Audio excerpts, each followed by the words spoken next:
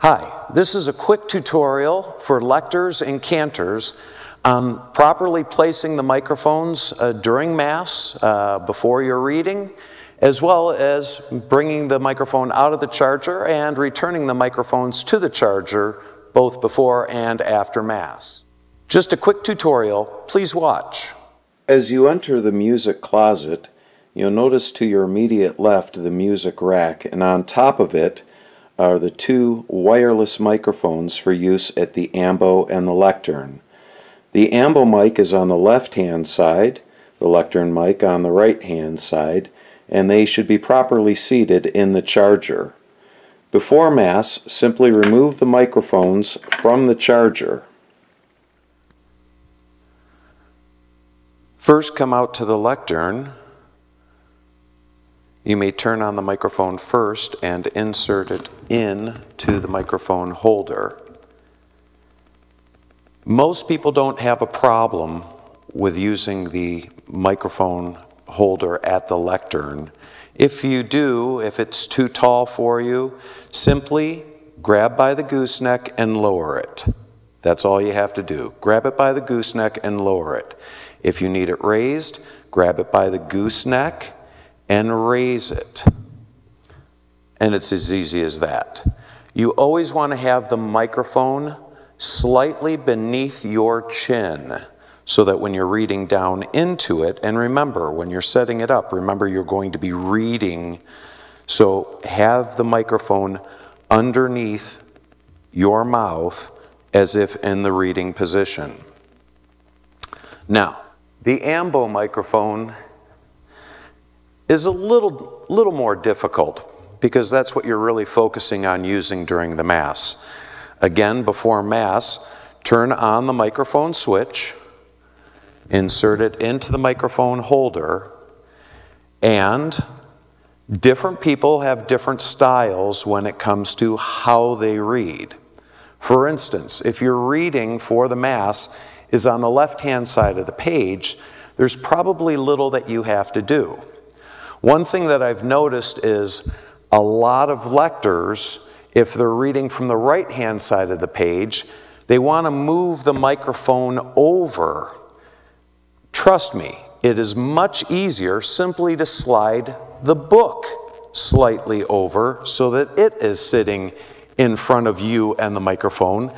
That way you do not have to change your stance in the ambo whatsoever.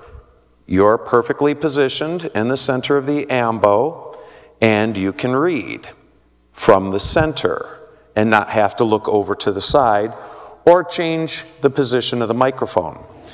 These microphones are very lively. They are. One of the problems that we have is people are whispering or not speaking loud enough into the microphone.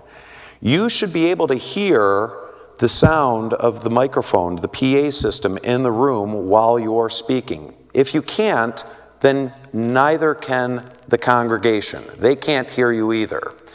We're not telling bedtime stories here. We're giving readings from the Bible, from the lectionary. Now, different people are at different heights. Right now, this microphone is set up very well for my height. As we mentioned, it is just below my chin, and the reason being is when I'm reading, I'm looking down. If you have a very loud voice, you can always stand back slightly. If you have a soft voice, you can always stand more close to the microphone. But literally a distance of about 6 to 8 inches from the microphone is ideal. If you're a cantor and you're singing during Mass, at either the lectern or the ambo, it's often best to stand slightly back while you're singing, because when you sing, you often have a much louder voice than when you're talking. Again, the key is your height in relation to the microphone. And we don't expect you to grow or shrink while you're speaking into the microphone. But one thing that I do notice that has become very noticeable, especially over the last several months, people wanting to grab the microphone and change this. And when you change this, it makes a lot of noise. You should not ever, while the microphone is live during a mass setting, be grabbing the microphone itself. Any adjustments to the microphone should be made from the gooseneck. And this doesn't matter what kind of microphone, what church, or where you're presenting at. If you notice anybody using the smaller gooseneck microphones that have the very small eclectic element on them, not nearly as good for singing as these microphones are. They don't grab it by the little microphone element up at the top. No, they're always grabbing by the gooseneck. So the same goes to you. If you're shorter, move the microphone down with the gooseneck. It makes virtually no sound whatsoever. If you grab it by the microphone and make that adjustment,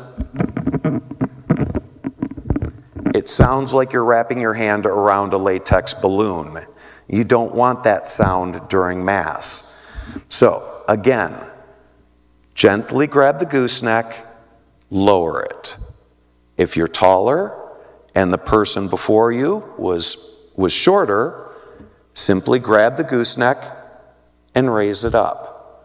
If you do that, the microphone will essentially always be in the same position behind the ambo here.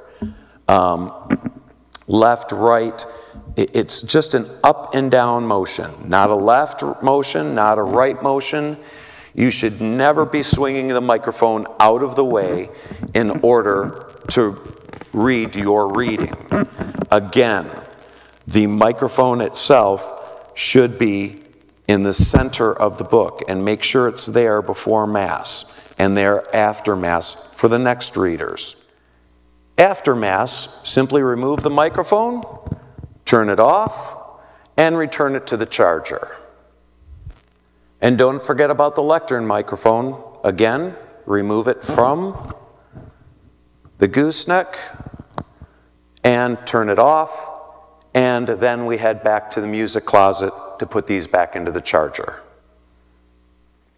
After Mass, make sure once again that the light is not illuminated on the bottom of the microphone. It is in the off position. The ambo mic should be placed in the charger. It should fit in nice and easy. Don't jam the microphone into the charger. When it is in there securely, you will notice that the red light is illuminated, meaning that the microphone is charging. Repeat the same process with the lectern microphone, making sure it is off and placing it in the charger nice and easy. If it jams in there, it will not be seated properly, because on the bottom of each of these microphones is a little metal strip there that you see there. That metal strip actually correlates to a charging strip that's in the charger. So once properly seated, it goes in there and that's it.